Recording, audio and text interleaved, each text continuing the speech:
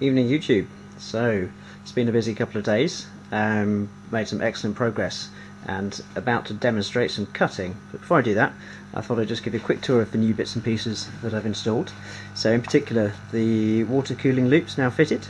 So we've got the little pump down here, a little wire splitter up to the filling loop, radiator over here, and then at the back here we have the main laser tube itself. If I move around here slightly, this place is an absolute mess at the moment, which makes it perilous.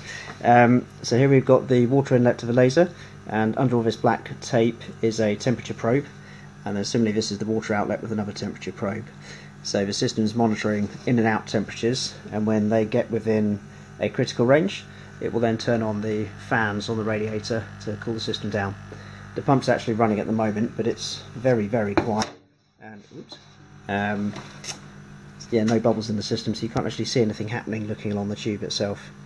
The laser's wired in, although I do need to tidy up some of the wiring for the earth down here. The power supply for the laser, you can see down the sides here, the wiring is a mess, this needs some rework, but there is a relay module that's controlling the laser power supply, so the Arduino can arm and disarm the laser with a couple of commands. I will show you in just a second. Let's wake this up. So an M669 command, very exciting number. That will arm the laser. You may or may not be able to hear the power supply warm up. So that's the laser now on and running. I have a temporary airline rigged up. I haven't got round yet to working out how the kind of cable chain arrangement on the X-axis is going to work for this, but certainly having done some tests before I started this film, the airline, the air assist nozzle makes a huge difference for the quality of the cut. So what I thought I'd do now is just demo a very quick cut. Hopefully this will work properly, first time I've done this. Here we go. Hopefully I've got this centered as well.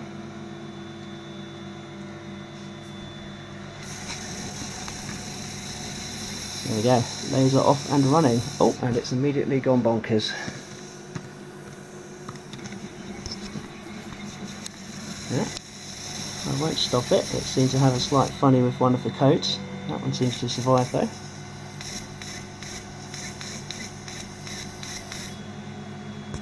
I've not yet implemented the emergency stop, which may have been a good idea before doing this. Oh, and there we go, the air assist got stuck in the nozzle. That was fairly spectacular. This is definitely a good tomorrow as well demo.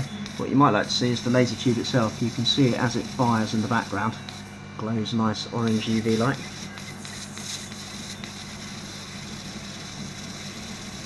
All kinds of G-code errors coming up on the console, which is disturbing.